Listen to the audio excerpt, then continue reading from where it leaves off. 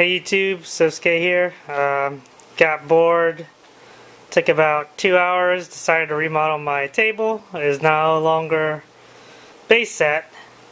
It's a whole bunch of rare Pokemon cards. Here's the overview. One day I'll get all of these graded.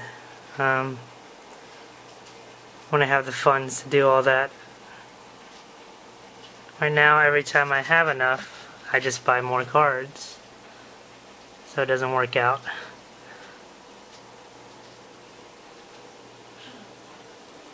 That is the truth. It's like, hey, let's get this Gold Star graded. Wait, let's buy this new set. Let's get this Charizard graded. Wait, I need more Charizards. Look at this freaking shiny Rayquaza. No, I need 6 of them. So,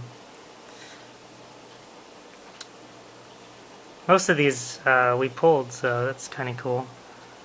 The rest are just I buy a whole bunch of extras. I don't like just one of cards I love. Like these Gold Star Rayquazas. They're my faves. And then PSA cards always cost a pretty penny.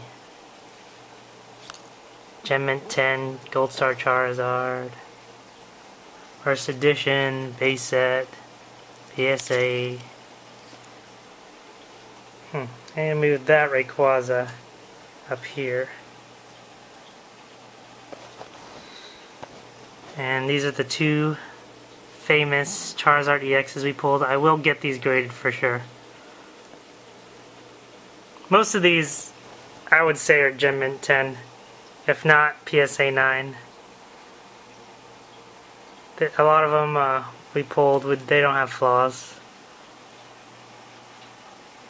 The ones we bought will probably be 9s, because I don't keep them if they're not at least a 9.